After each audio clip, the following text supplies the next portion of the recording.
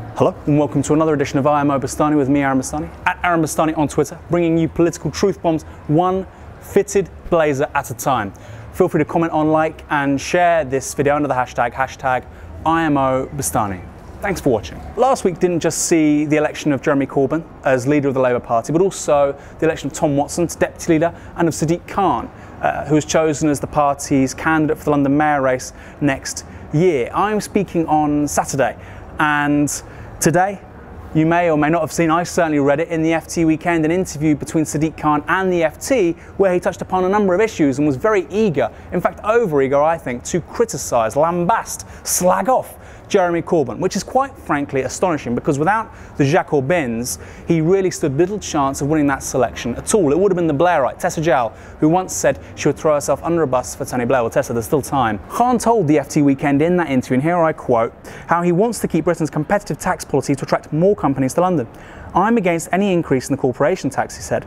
Now, bear in mind, the UK already has a phenomenally low rate of corporation tax. That's taxes on corporate profits. Currently stands at around 20%. By comparison, it's 25% in China. It's higher in China, it's 23.5% in Denmark, 33% in France, 30% in Germany, 30% in India, 38% in Japan, and around 40% in the US. With the US and Germany, it's kind of federalized, so it's a bit all over the place, but broadly speaking, all of these countries see higher rates of corporation tax than the UK. He's not interested in increasing corporation taxes to pay for free education or even just cut fees. He doesn't want to see corporation tax increase to help reduce social inequality, pay for more housing, or pay for the NHS or elderly care. None of these things. Even if you don't believe in public services, I think it's pretty clear that corporation tax will have to be increased at some point to help pay down Britain's deficit, which remains well over £90 billion a year. Khan told the FT in that interview that he felt a real perception had grown around the Labour Party in the last 5 years, particularly under the Miliband leadership, of which he was a major part, that the party had become anti-business and that he was keen to change that impression, that he wanted to mount a repeat of the famed prawn cocktail offensive launched by Tony Blair in 1997. Quote, "My job is to persuade your readers that they can trust me. If business does well, London does well.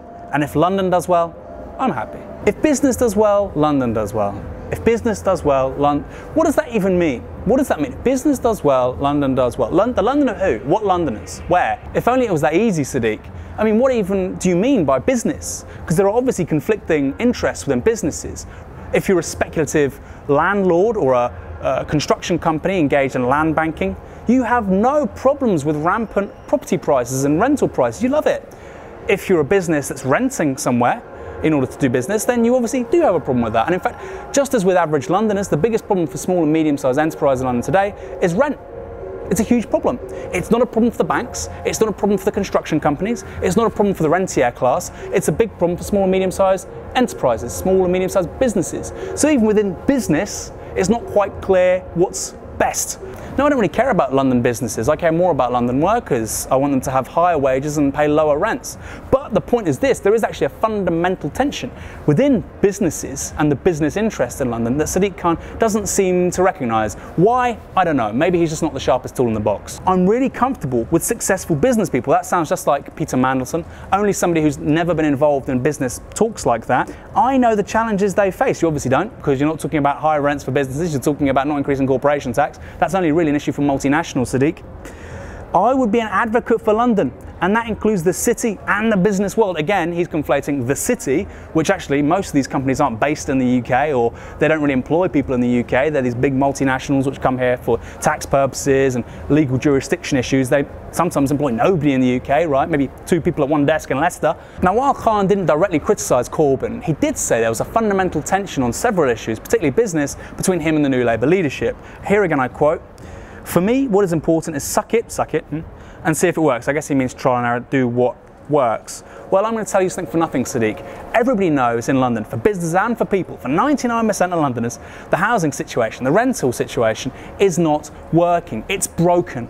And the only reason why you came from behind to beat Tessa Jowell was because people believed, maybe ridiculously, maybe idiotically, that you could provide some kind of solution.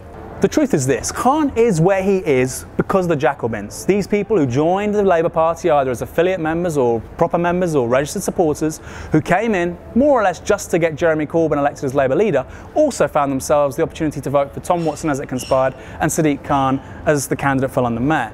For what it's worth, I think he could beat the likely Tory candidate for next year, Zach Goldsmith. People are comparing Goldsmith to Boris Johnson, saying he's another posh populist, only better looking and younger.